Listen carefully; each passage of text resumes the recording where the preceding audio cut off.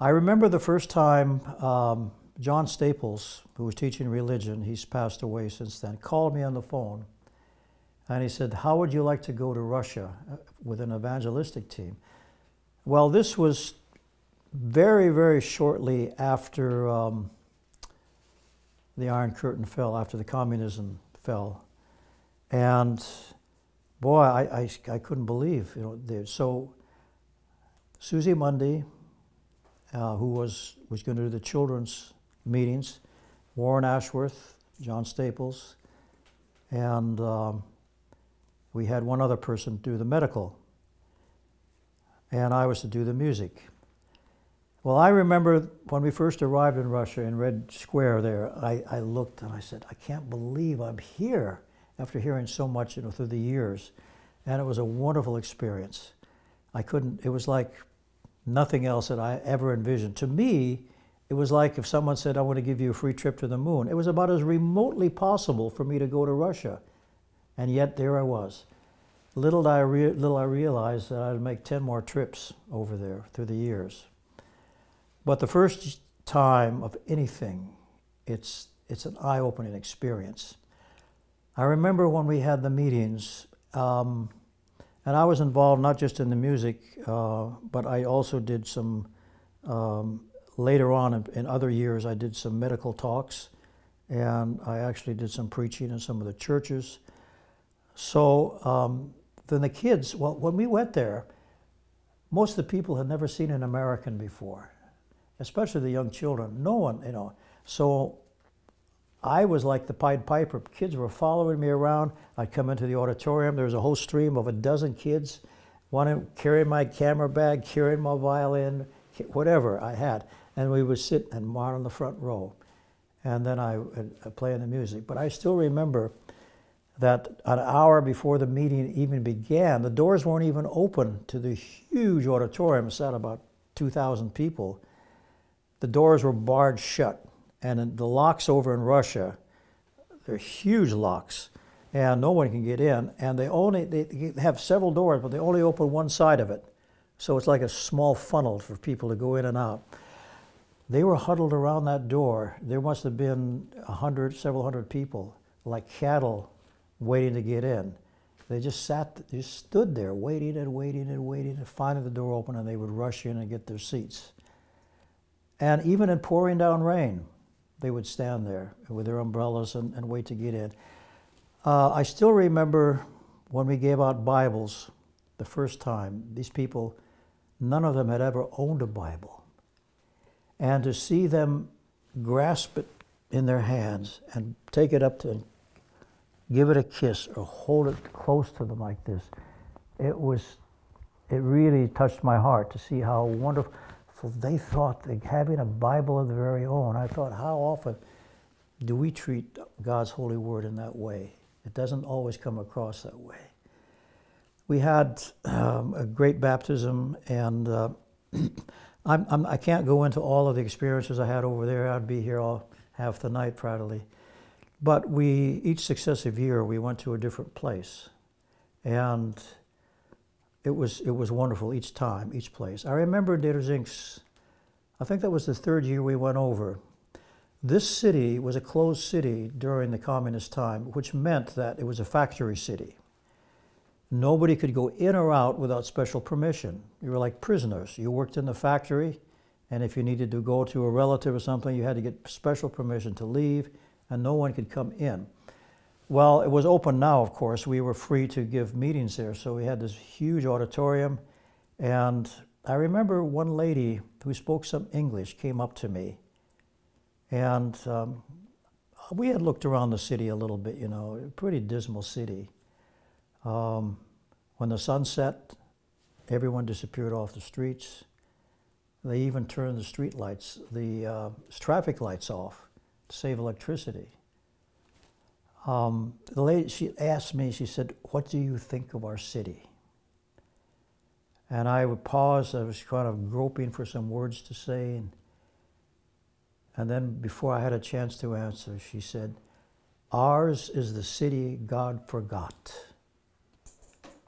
Those words haunted me for a long time and still do. Ours is the city that God forgot. I assured her that God did not forget this city. And that's why we were here, to show God's love to the people. So it was a heart-rending experience. And you know, I've always felt when we left, I'll tell you, traveling overseas, you make friends immediately, especially if they take you into their homes. And you become bonded for life, and much closer than you do in this country. I mean, they did everything for us. They fed us, you know, you name it. So we had really an incredible time. It wasn't easy. I mean, the food was hard to get used to. Sometimes we got sick, and we didn't have the amenities at home. Well, one good example, I remember Warren Ashworth, he ran out of paper he was going to send some letters over, so he got some toilet paper and wrote a letter home on that. But we usually didn't get toilet paper. They had a book in the bathroom, and you just tear out the pages. Well, that's just one example of what life was like over there back in those days. Russia has changed a lot since then.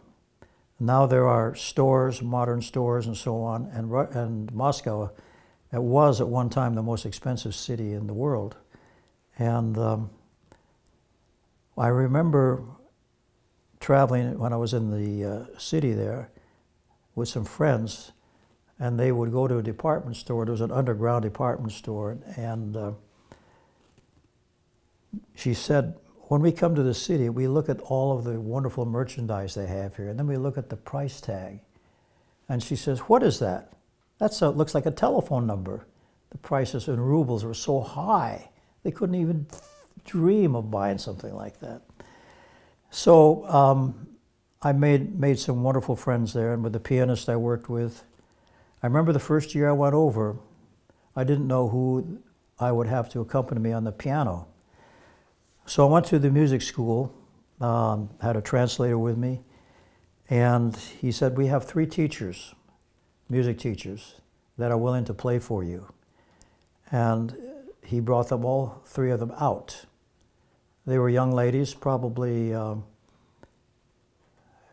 late 20s, early 30s, something like that. And he said, through my translator, which one do you want? I said, I don't know. I said, I have to hear them play with me. So I had a piece, I played, and they accompanied me. Each one came in for 5-10 minutes. And then I came out, and then he said, the director of the school said, which one do you want? I said, I can't decide. I said, I'll take all 3 of them. So each week, I had a different pianist for the 3 weeks. We were there a month, actually, and it was a wonderful experience with, you know, getting to know these people and so on. So the 4th year, I think it was, we went to Ukraine and Yevpatoria, down by the Black Sea, actually in the Crimea. Now, today, of course, you have to have a Russian passport to get in, but then you didn't. So Ukraine was, it was a hot, humid place, but the people came out nonetheless, you know, and enjoyed our presentations and the music and in the gospel that was being preached. I remember a lady came up to me.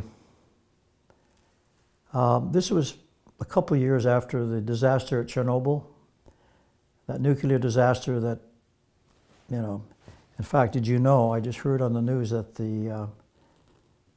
there's some place up in Antarctic that they're finding traces of the radiation that seeped into the vegetation up there and the wildlife up there. But anyway, this lady came up to me, and I was giving a health lecture, and she brought her son to me, and he was completely bald. And she says, what can you do to help him grow his hair back? It was radiation exposure. So I told her, I said, I'm not a doctor. I said, there's really nothing I can do. I think one of the most heart-rending experiences I ever had was to a hospital where there were nothing but children. And they were lying in beds in various states of health. Many of them were bald, and you could see the effects of the radiation exposure that they had. The last trip I made, which was 3 years ago, to Ukraine, was in Kiev. They have a museum there. And I took some pictures. They had 2 walls, big walls, plastered with the pictures of children who died because of that horrendous exposure to that radiation. It was so sad to see that. I have a number of friends over there, and we try to correspond by Skype or internet, whatever. And the work is going forward. However, Russia has pretty much closed its doors right now. And the last time I was in Russia, I had the feeling that there was some disruption. People came in and didn't want the meetings to go on. It's the Orthodox Church that is behind it.